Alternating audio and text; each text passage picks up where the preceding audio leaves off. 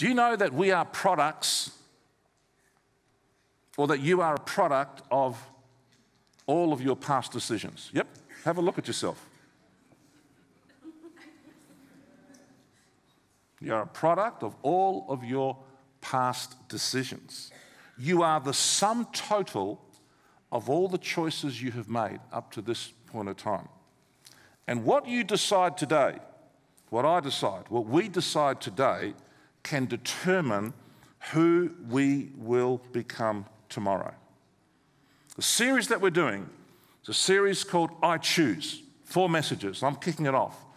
And today, I want to share on I choose purpose over popularity.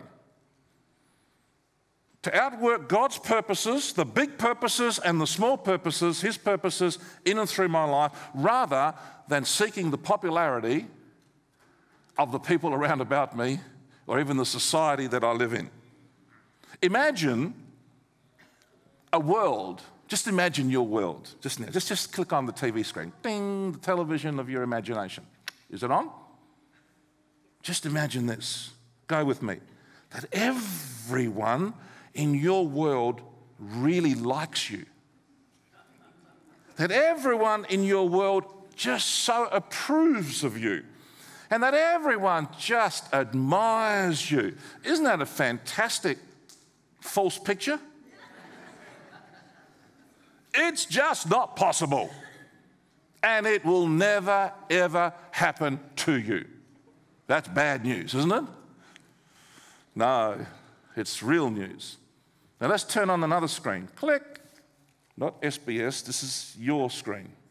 Imagine a world where you don't care that much about what other people think because you're so focused on pleasing God, and people's approval around about you doesn't affect you or doesn't consume you. Now that's a better image, don't you reckon? I like that image. I think that's a beauty. Better that one than the first one. One of the biggest choices you can make is to choose purpose over popularity and to live by your principle-oriented passions. And I mean passions and principles that are biblically grounded, that are Christ-centered, that are people-loving, that are about not self-absorption, but trying to live a selfless life for Jesus' glory and to add value to people's lives. Principle-oriented passions. Many of us, sadly, by default, we choose the opposite. Popularity above outworking God's purposes. One day I'm going through it. This experience happened to me about just 20 years ago, and I'm having a pity party on my own because there were people out there that I found out didn't like me. Is it hard to believe?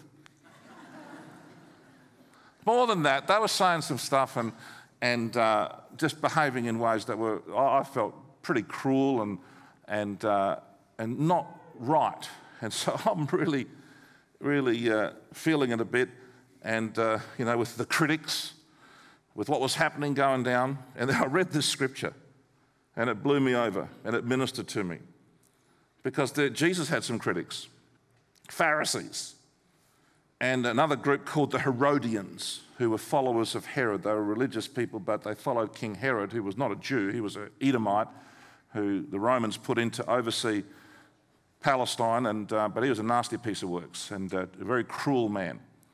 He had his wife murdered, had 2 of his sons killed. He just killed a lot of people. And so these Herodians were political, religious people that were attacking Jesus. And they're trying to trick him. And they want to trick him about loyalty to Caesar, because they're Herodians, and so they're following Herod because they worship Caesar. So Caesar was being worshipped as a god, or the beginnings of it. And so they're trying to trick him and say, well, Jesus, here's a coin, who should we give our money to? Tell us, what's your opinion? Is it right to pay the imperial tax to Caesar or not? And Jesus gives them a fantastic answer. But what grabbed me was what they said about him. These are his fiercest critics.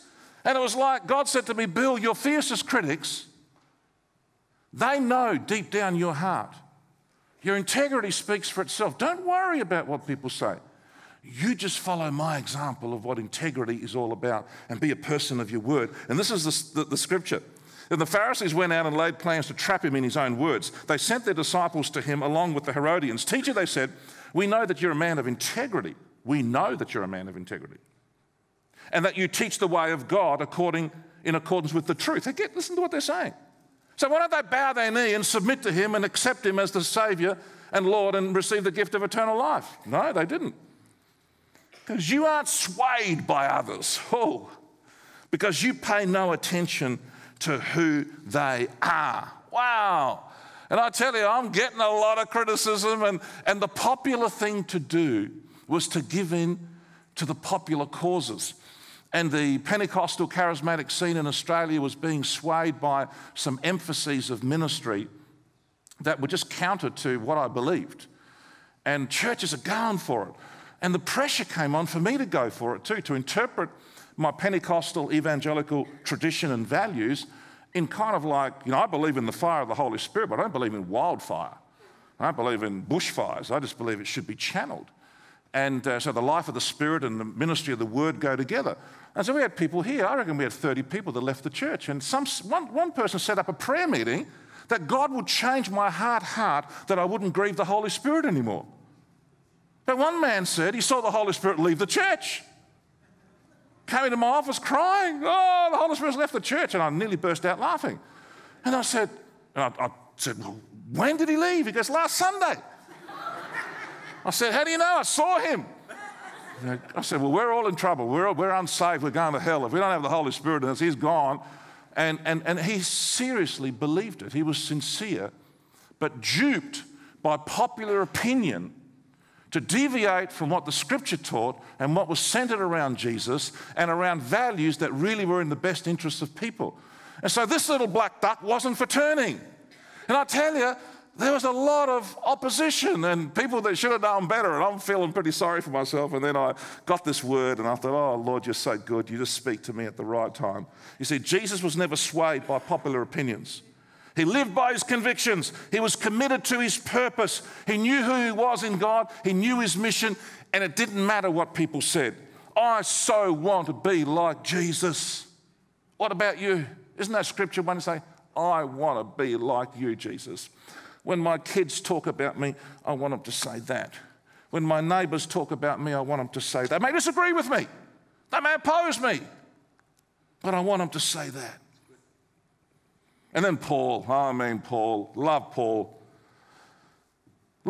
And he emulated Jesus in this matter. Have a look at what he said to the Greeks in Thessalonica. He said, a wonderful statement. And I mean, ministering to Greeks is not easy. And if you read the second missionary journey, there was what we say in Greek, phasaria. Magali phasaria. It was a big trouble. He's in and out of jail. He's getting beaten up. And it's like, at the end, when he takes off and goes to Corinth, he goes, what the heck was that? Wherever he goes, he's in huge trouble. So he goes back and he just has a break. He goes back making tents. I think he's having a break, saying, this is rough. The Asians were quite normal and quite rational and had a little bit of trouble, but not like this. And so in Thessalonica, he only stayed, I think, 3 weeks, and he had to take off because they're chasing him down. So he takes off to Athens, and that's as hard as can be. Very few people could give their lives to Christ in Athens. They're too intellectual. And then he goes to Corinth, and he makes tents, and then he hears the good news of what happened in Thessalonica, and he starts preaching again in Corinth and spends 18 months there. And Kath and I went to Corinth this year. Amazing place, ancient Corinth. And so he writes to the Thessalonians and says this, and I love this, for the appeal we make does not spring from error or impure motives. That's what they were accusing him of. You're a crook. You're saying the wrong stuff, nor are we trying to trick you. On the contrary, we speak as those approved by God to be entrusted with the gospel. We're not trying to please people, but God. Isn't that great? Who tests our heart. You know we never use flattery, nor do we put on a mask to cover up our greed. He wasn't a slippery political player saying one thing to that group, that constituency, and another thing to that group, and trying to win friends and influence people by abandoning his principles. He knew his purpose, and he knew his Bible-centered, Christ-focused principles, and he didn't compromise. I love these words. We were not looking for praise from people. He was living before an audience of one. Paul always chose to be a principled and purposeful man, above being popular with the people. I so want to follow Paul's example. How about you? Those passages, I want to be like that. I don't care if I'm the most unpopular person out there. I would sooner have my integrity and not have my conscience violated and stay true to the Word of God, to center my life around Jesus, to do as much good to my fellow man and to stick with the main game rather than to be diverted by the opinions and the speculations and sometimes the aberrant teachings and methodologies of some people who know better. There is power in purpose.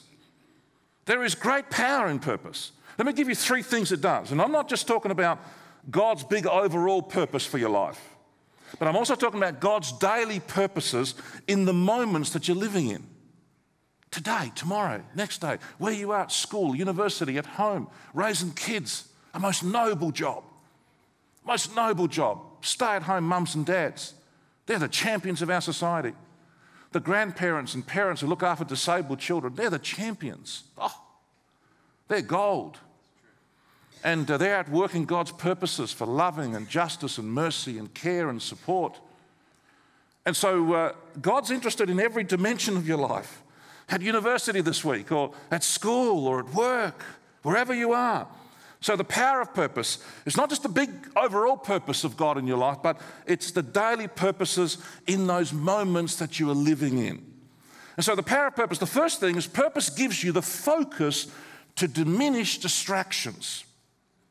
And one of the characters I want to talk about when I go to Papua New Guinea, and I've got a series of talks, 5 messages I'll be doing with the pastors on this character, Nehemiah.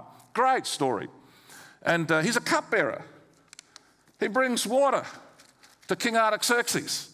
He's a public servant, but he's got a burden in his heart. He's got this terrible discontent. He hears the stories of what's happening back in Judea and the Persians had allowed the Jews to go back into Jerusalem. They'd been captured by Nebuchadnezzar, and he was an evil man, terrible man. And Nebuchadnezzar and the Babylonians and the Assyrians had all captured them, and they were doing terrible stuff. And then the Persians took over the Babylonian and Assyrian empires, and good King Cyrus, which I think we'll see him in heaven. Oh, by the way, we'll see Nebuchadnezzar in heaven. I mean, he was really bad. Actually, it gives me great encouragement, because if it does happen that there is a President Trump, if it does happen, read the story of Nebuchadnezzar. He got saved. And he was a terrible man, 1,000 times worse than Donald Trump. So there's hope. I'm just saying that to give you hope, particularly my American brothers that are here and sisters. Okay, I'm just teasing you now. But Nehemiah, he's feeling this burden, and the king says, go back.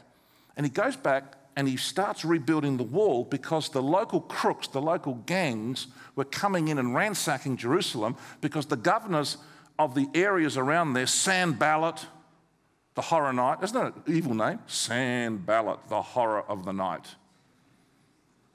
Gresham, Tobiah.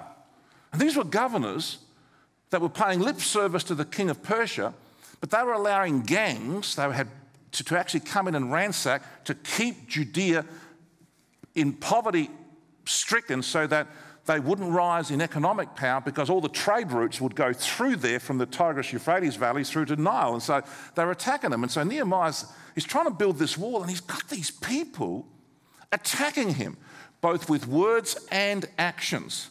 And so he's up there on the wall. He's building it. He's got a sword in one hand. He's got a trowel in the other.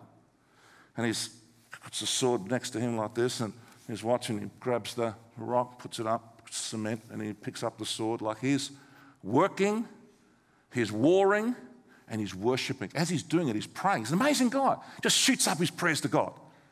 He hasn't got time to get on his knees and have an hour prayer meeting. He's just working and warring and shooting prayers, and his prayers are, oh, Jesus, have mercy. Oh, God, give it to them in the neck. Something like that, like, remember me, they're bad, I'm good, I'm trying to do your will. Just simple prayers. Anyway, Sanballat And these guys come up and say, you think you are? You little man. And they're cursing him and they're saying, you know what, look at those rocks, they're burnt. He goes, just a little breeze is going to come and knock him over. And they're abusing him. And they're taunting him. Do you know what he does? He just says, I'm not listening. And he kept on doing it. I'm not listening. I am doing a great work. Picking up a rock, building a wall. I'm outworking God's purposes. He's not preaching. He's picking up rocks and putting them on there. We're going to get you. We're going to knock it over. I'm not listening.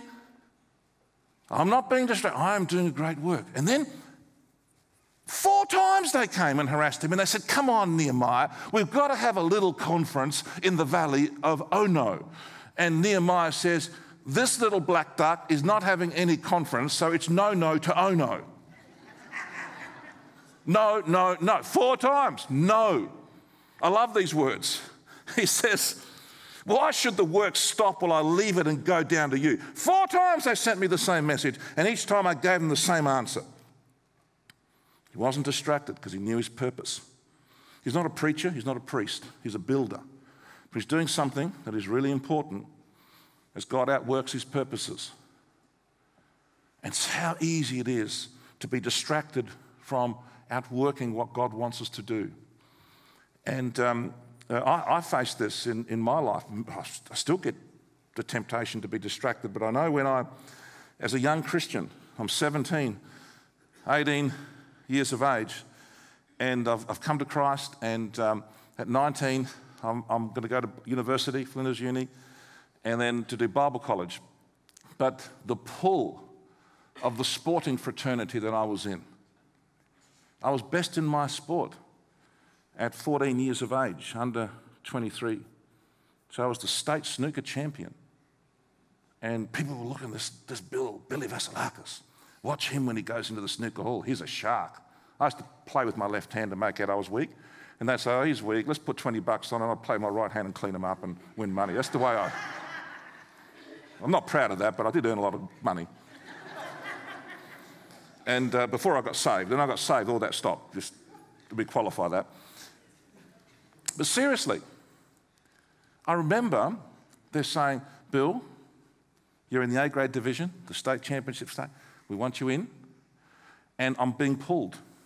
I loved the game.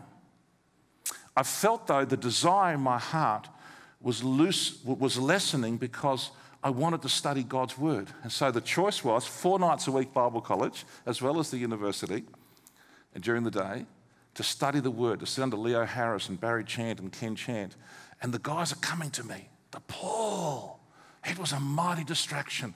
Bill, come down to the valley of Ono. It's a beautiful table there.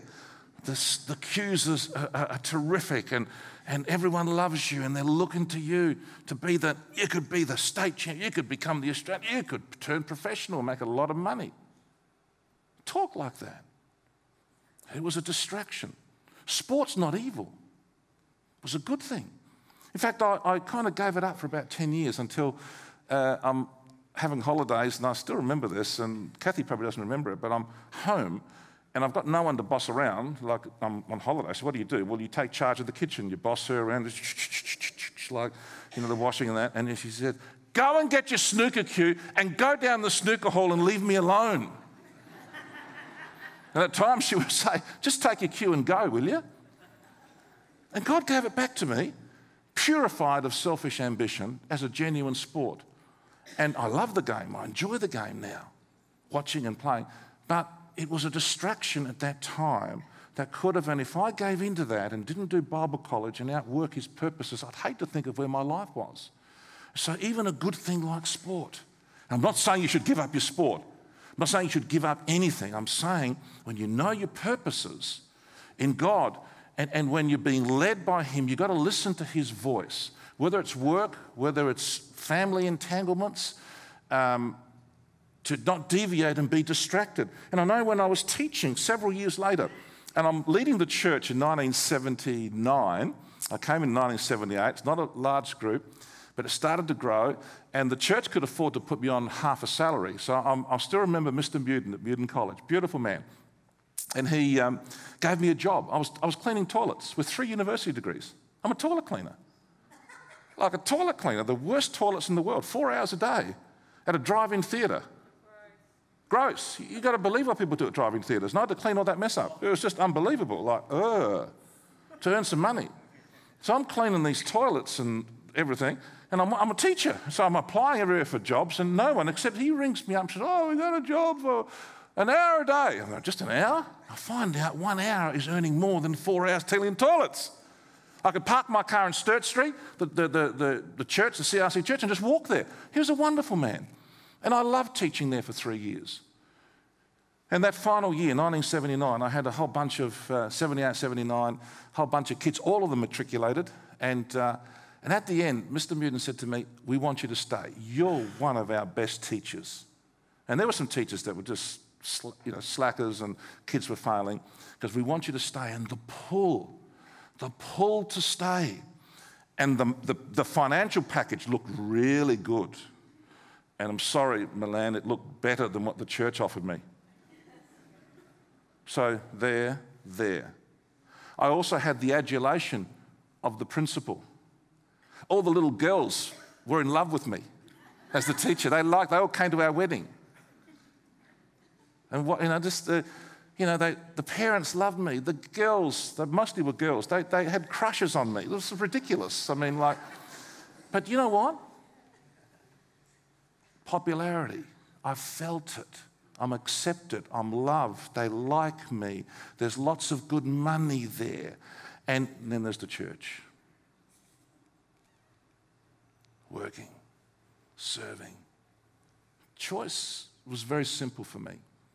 I had to outwork God's purposes, but I tell you what, I understood the tug and the pull of what can take place. Are you being distracted by something that's an enticement? It could even be a good thing that's stopping you, hindering you from outworking God's purposes in your life, with your family. Secondly, power of purpose. Purpose gives you the focus to diminish distractions. It gives you the strength to push through the pain barrier. The pathway to your purpose is paved with pain. Read the Bible. Moses, David, Nehemiah, Esther, Mary, the mother of Jesus, Jesus himself, the pain, the difficulties that they went through. But the Lord gives us the strength to push through the barrier. Look at the Apostle Paul. He says in 2 Corinthians 12:9, but he said to me, my grace is sufficient for you, for my power is made perfect in weakness. Wow, my grace is sufficient for you. He gives us the strength and all the difficulties that he faced. When you're doing what God calls you to do, some people won't like it and they won't understand. But my mum and dad, when I became a pastor, their disappointment, they didn't have to say it. But as traditional Greek parents who put their kid through university, and for me to become a pastor of a church of a handful of people with just a little salary, it was almost inconceivable. And I know they were disappointed. And that pained me greatly, though they never said anything. Later, they were pleased and very proud of me, and thankfully they came to Christ, and they were sitting there in the church here, they're in heaven today. You see, purpose pushes you through the pain, and there will be pain when you're doing God's purposes. How do you handle the critics? Some people will not like you. Some things are not easy to do, but purpose pushes you on. Some things are hard, and unless you're purposeful, you cave in. Critics can't stop you. Obstacles can't stop you. Opposition won't deter you. Pain won't slow you. Remember that what Jesus went through, what pain he went through to save us, the suffering he experienced, the cruel death on a cross, where my sin, your sin, was placed upon him to be able to reconcile us to the Father, to introduce us to him and to receive the gift of eternal life to live forever. He went through so much suffering. And when I remember what pain he went through to save me, it helps me to stay centered on serving him and not giving up. That's why you get up earlier and serve the Lord. You work harder. You stay up later. Your God-given purpose drives you. When you think you can't do something, with Christ you can. When you feel that you won't be able to, with Christ you will. Purpose gives you the strength to push through unbelievable and difficult, painful times. In your living your life, it can be extremely difficult raising children. If God has called you to raise kids, that's your purpose. That's your purpose in life, to raise them, to give your best to them, and not to be distracted by other things. And I loved the interview I saw the other day of Melinda Gates. And Melinda, she's a top executive. She meets Bill because she's basically the number one person in the company. Like, she's a brilliant person. And she's got huge numbers of staff. They end up marrying. And before they married, they'd worked out, get this, they worked out two things. One, she's going to be a stay-at-home mum. How's that? I made that decision. She goes, and I will go back at the right time. Secondly, I'm going to give all our money away. Just happened to be 60 billion. And she hasn't deviated from it. Strong Catholic tradition. And it's like she and her husband, I mean, what amazing. I'm thinking, why don't they choose her or him to become president of the United States? I mean, like, give me a break. She'd run rings around Hillary and Donald. Magnificent. I'm thinking, man, what a human being. Who's centered, loves God, loves people, is not attached to money, loves her kids. And yet she was pulled. Even her husband, Bill said, well, you sure? You know, like, you're so good. No. I'm looking after my kids. That's my purpose. So all through the dirty nappies and all those difficult periods, you've got to look at the end result, what you're producing, magnificent human beings, great citizens that can change the world. That's as important as me preaching the gospel to you. That's as important as you being a teacher. There's nothing wrong with women who've got babies and kids to do work, but you've got to do the will of the Lord and let him speak to you and work. Let him work through you. Do his will, outwork his purpose. I remember in raising the 4 kids, I used to try and get home early. And so there were times when I'd be home at 4:30 each day, and there was so much work to do. Give Kathy a break, and I'd have probably 4 hours with the children, sort of playing with them, bathing them, putting them to bed, saying devotions. And then that's when I'll start my other meetings for 8:30 or 9 o'clock at night through to 11:30. And I remember Bill Osborne said to me, I don't know if Billy's here today, but Bill just made this comment to me in the busyness of life. He says, Bill, nobody else can do it for you. You only have one chance to raise your kids. And he said to me, I made the decision that I'm going to be at home. I'm serving the Lord, I'm purposeful, I'm committed, but I'm going to be at home and I'm going to be the best dad that I can be. Oh, wow, that spoke to me. I thought, that's true. I tried to emulate that. Remember David Smythe saying to me that when his dad died, and he came and preached the next morning at church. He died Saturday night, and he's up preaching. And I said, David, what are you doing here? You should have told me. I would have taken on. He goes, no, I'm here to preach. He goes, I won't stay afterwards. I said, you okay? Like, I'm thinking I'd be a crying, blubbering mess. He goes, no, I'm fine. And he said, Bill, he goes, I've said everything I want to say to Dad, and I've done everything I want to do. There's been no unfinished business. He just happens to be in heaven this morning. I thought, that's God speaking. I thought, I want to be like that. Purposeful. Nothing left unsaid. I've said what I want to say. I've done what I want to do. He's gone. I can continue serving God. That was like, wow. So Bill and David were great role models for me. And we need those role models, don't we? And to outwork God's purpose in the now. Finally, purpose gives you the courage to please God. When Pharaoh tried to stop Moses, Moses wasn't deterred. Read the story. When the people complained, criticized, rebelled, even his family and friends, Moses stayed on task. Purpose gives you the courage to please God. Remember Peter and the apostles? What did the religious leaders say to them? They lined them up and said, we want you to stop speaking in that name. They couldn't even utter it. What name? Jesus. Oh, don't use that name.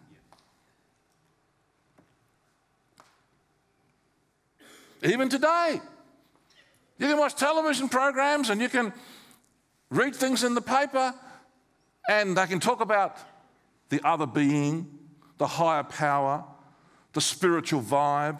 Let's talk about it. But the moment you mention Jesus, hackles go up and it shuts down. Why? Because there's no other name given under heaven on earth by which you can be saved outside of the name of Jesus Christ. He said, I am the way, the truth, and the life. He is unique. He is exclusive. There is no salvation outside of faith in Christ. And so that's why they said, shut up, don't use that name. And the same thing's returning now in our 21st century. People are scared of him because there's no neutrality with him. He's either a liar, a lunatic, or it's a legend, or he's the Lord of life. And I discovered as a teenage boy that he is the Lord of life and he deserves to be followed. And I will follow his purposes in my marriage, in my child rearing, to be the best husband I can be, to be the best dad, to be the best granddad. I'm going to Papua New Guinea on Wednesday.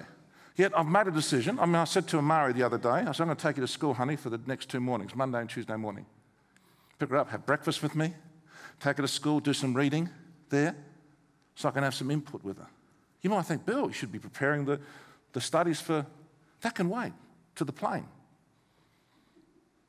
See, if you know your purpose, you realise your time with your wife, your kids, your grandkids, your friends, your neighbours, it provides, but don't get distracted.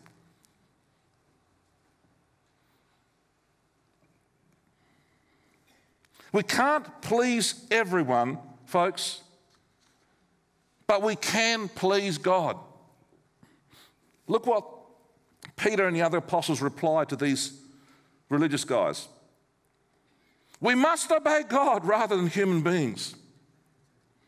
I choose purpose over popularity. Do you choose purpose over popularity? To trust him, come what may. And without faith, Hebrews says, it's impossible to please God. Look at Moses. I love this little bit in Hebrews 11:26. He regarded disgrace for the sake of Christ as of greater value than the treasures of Egypt, because he was looking ahead to his reward. Hey, there is value in being liked by people. Come on. But there is greater value in being loved by God.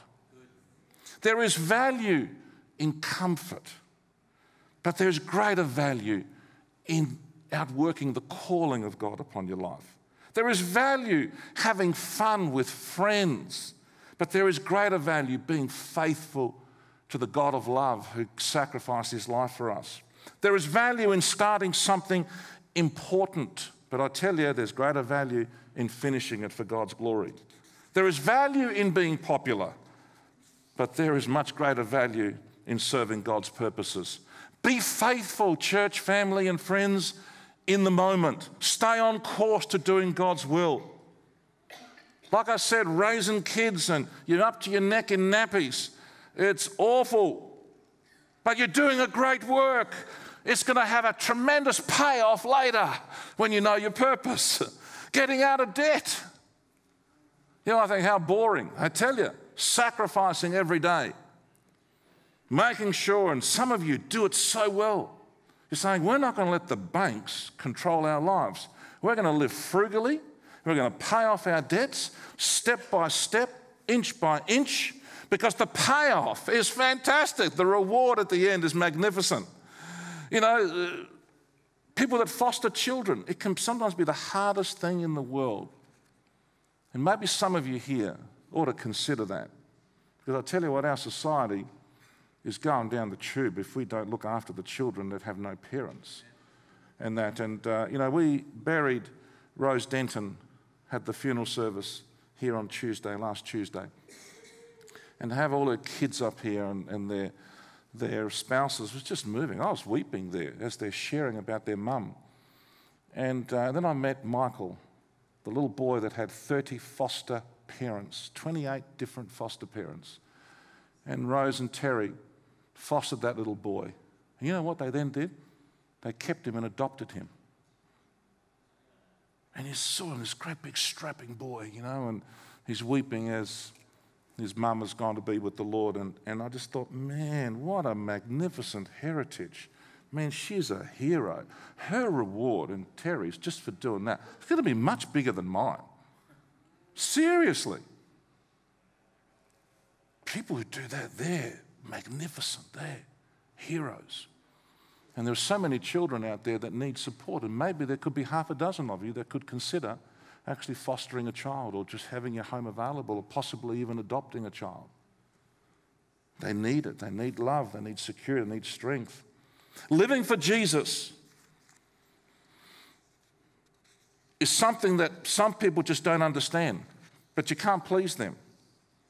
You are today, as I said to start with, the sum total of the choices you made in the past. The decisions you make today and can determine who you become and what you can be tomorrow. So I choose purpose over being popular with people. There is great power in purpose. It gives you the focus to eliminate distractions. It gives you the strength to push through pain. It gives you the courage to please God. Folks, you can't please everyone, but you can please God. You can't please everyone, but you can please God. And that's living a life of epic proportions that's going to resonate for the rest of eternity. Can you say amen to that?